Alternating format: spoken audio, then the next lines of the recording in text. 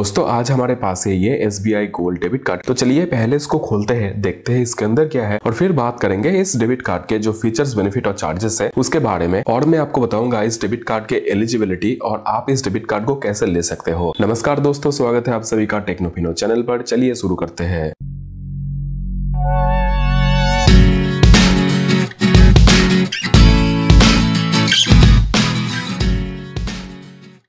तो दोस्तों पहले काटते हैं इसको।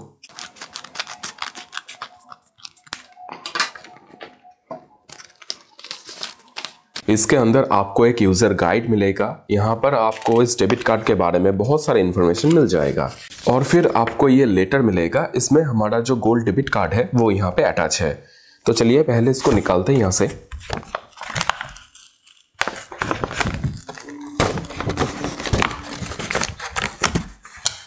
ये वेलकम लेटर है SBI की तरफ से। आप इसको रख सकते हो या फिर फेंक सकते हो, कोई दिक्कत नहीं। तो दोस्तों ये रहा हमारा SBI गोल्ड डेबिट कार्ड। दोस्तों आप बात करते हैं इस डेबिट कार्ड का जो बेनिफिट है उसके बारे में। दोस्तों इस डेबिट कार्ड के साथ आपको ATM विड्रॉल लिमिट मिलेगा 50,000 रुपीज पर डे का और POS लिमिट मतलब शॉपिंग लिमिट मिलेगा आपको 2 लाख रुपीज पर डे का। और दोस्तों इस डेबिट कार्ड का इंटरनेशनल ATM विड्रॉल लिमिट है 50,000 रुपीज पर डे का। और अगर आप इस डेबिट कार्ड को यूज करके कोई भी इंटरनेशनल वेबसाइट में शॉपिंग करते हो, मतलब इस डेबिट कार्ड का इंटरनेशनल POS लिमिट है 50,000 रुपीज पर डे का। अगर आप इस डेबिट कार्ड को यूज करके कोई भी फ्यूल स्टेशन में जाके फ्यूल डलवाते हो तो इसके लिए आपको कोई भी चार्जेस नहीं लगेगा। दोस्तों इस डेबिट कार्ड को लेने के 30 डेज के अंदर अगर आप 3 शॉपिंग ट्रांजैक्शन कंप्लीट करते हो तो फर्स्ट ट्रांजैक्शन के लिए आपको 50, सेकंड ट्रांजैक्शन के लिए आपको 50 और थर्ड ट्रांजैक्शन के लिए आपको एक्स्ट्रा 100 बोनस रिवॉर्ड पॉइंट्स मिलेगा। इस डेबिट कार्ड को यूज करके एवरी 200 रुपीज स्पेंड करने पर आपको एक रिवॉर्ड पॉइंट मिलेगा। ATM ट्रांजैक्शन पर आपको कोई भी रिवॉर्ड पॉइंट नहीं मिलेगा और फ्यूल ट्रांजैक्शन अगर आप करते हो तो उसके लिए आपको रिवॉर्ड पॉइंट मिलेगा। नॉर्मली डेबिट कार्ड में फ्यूल परचेस पर आपको रिवॉर्ड पॉइंट नहीं मिलता है, पर इस डेबिट कार्ड में आपको फ्यूल परचेस पर भी रिवॉर्ड पॉइंट्स मिलेगा। और दोस्तों ये जो रिवॉर्ड पॉइंट्स आप अर्न करोगे इसका वैलिडिटी होगा 3 साल। दोस्तों इस डेबिट कार्ड को यूज करके अगर आप एक क्वार्टर में 3 से ज्यादा ट्रांजैक्शन करते हो तो आपको डबल रिवॉर्ड पॉइंट्स मिलेगा। मतलब मान लो कि आपने एक क्वार्टर में 3 ट्रांजैक्शन कर लिया है, आपको एक क्वार्टर में 5,000 रिवॉर्ड पॉइंट्स इस डेबिट कार्ड को यूज करके अर्न किया है तो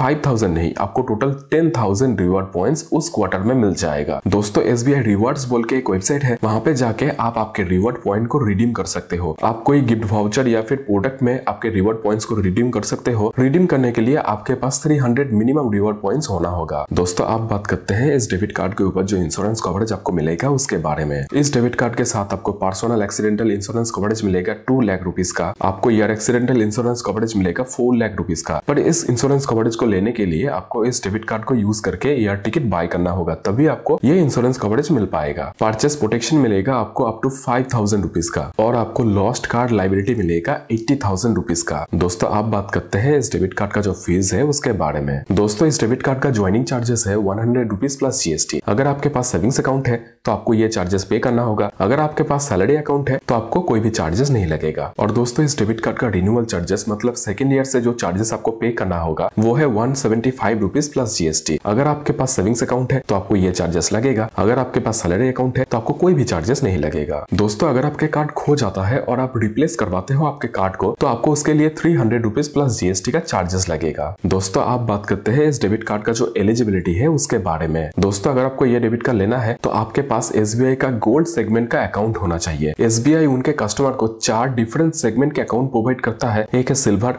दूसरा है गोल्ड, तीसरा है डायमंड और चौथा है प्लैटिनम। अगर आपके पास गोल्ड सेगमेंट का अकाउंट है तो आप इस डेबिट कार्ड के लिए अप्लाई कर सकते हो या फिर आप इस डेबिट कार्ड के लिए अप्लाई नहीं कर सकते। गोल्ड सेगमेंट अकाउंट का मिनिमम बैलेंस मेंटेनेंस है 25,000 रुपीज। तो आपको आपके अकाउंट पर 25,000 रुपीज मेंटेन करना होगा, तभी आपको ये डेबिट कार्ड मिल पाएगा। और दोस्तों अगर आपके पास SBI का गोल्ड सेगमेंट का सैलरी अकाउंट है तो भी आप इस डेबिट कार्ड के लिए अप्लाई कर सकते हो। अगर आपका सैलरी 25,000 या फिर उसके ऊपर का है तो आप गोल्ड सेगमेंट अकाउंट के लिए एलिजिबल हो और आप इस गोल्ड डेबिट कार्ड के लिए भी एलिजिबल हो। दोस्तों ये जो SBI का गोल्ड डेबिट कार्ड है इसका चार्जेस तो ठीक ठाक है, पर ये कार्ड उतना भी अच्छा नहीं है कि आप आपके अकाउंट पर 25,000 मेंटेन करके इस कार्ड को लो। अगर आप आपके अकाउंट पर 25,000 मेंटेन करोगे तो HDFC में आपको सेविंग्स मैक्स अकाउंट मिल जाएगा। सेविंग्स मैक्स अकाउंट के साथ आप HDFC का जो प्लैटिनम डेबिट कार्ड है उसको आप ले सकते हो, बिल्कुल फ्री में आपको मिल जाएगा। वो इस कार्ड से बहुत अच्छा कार्ड है। उस कार्ड में आपको ज्यादा इंश्योरेंस कवरेज मिलेगा, उस कार्ड में आपको फ्री लॉन्च एक्सेस भी मिलेगा। और दोस्तों अगर आप IDFC फर्स्ट बैंक के साथ 25,000 मेंटेन करोगे तो उसमें आपको वीजा सिग्नेचर डेबिट कार्ड मिल जाएगा। वीजा सिग्नेचर डेबिट कार्ड में आपको बहुत सारा ऑफर मिलेगा, उसमें आपको फ्री लॉन्च एक्सेस भी मिलेगा और इससे ज्यादा इंश्योरेंस कवरेज भी आपको मिल जाएगा। और सबसे अच्छी चीज 25,000 मेंटेन करने पर आपको उतना प्रीमियम कार्ड बिल्कुल फ्री में मिल जाएगा। तो ये गोल्ड डेबिट कार्ड आपके अकाउंट पर 25,000 मेंटेन करके लेने का कोई भी उतना ज्यादा फायदा नहीं है। अगर आपके सेविंग्स अकाउंट पर 25,000 से ज्यादा पड़े रहते हैं तो आप इस डेबिट कार्ड के लिए जा सकते हो, या फिर अगर आपके पास SBI का गोल्ड सैलरी अकाउंट है तो आप इस डेबिट कार्ड के लिए जा सकते हो, आपको ये कार्ड बिल्कुल फ्री में मिलेगा। तो दोस्तों बस ये था आज का वीडियो। मुझे आशा है कि आपको यह वीडियो बहुत ज्यादा पसंद आया होगा। वीडियो को लाइक और शेयर करना मत भूलिए। नीचे कमेंट करके मुझे जरूर बताना कि आपको यह वीडियो कैसा लगा और चैनल को सब्सक्राइब जरूर करके रखें, क्योंकि ऐसा ही इंटरेस्टिंग और इन्फॉर्मेटिव वीडियो मैं आप लोगों के लिए लाता रहूंगा। तब तक के लिए जय हिंद,